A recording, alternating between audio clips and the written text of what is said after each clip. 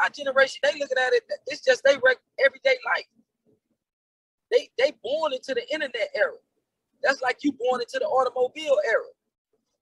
You can't see yourself getting on no horse, riding no horse from one side of town to the other, because you born with automobiles. You born in an era where they had cars.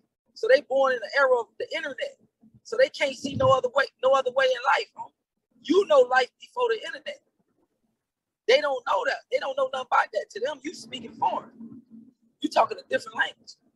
Yeah. That's like somebody coming from the 18th century talking about horses and carriages. You don't know nothing about that. You're gonna be like, what? So I noticed that's a big disconnect because, well, like you said, I'm 38, but I'm kind of old school. So I remember when I still live in real life. I don't live on social media.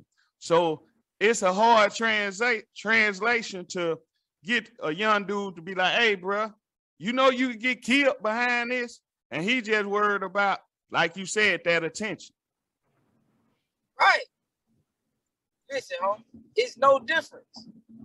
That's like you talking to somebody before the automobile and they was used to riding horses and they saying, don't you know you can get in a car crash and die? Don't you know there's more people die on car crashes than horse crashes?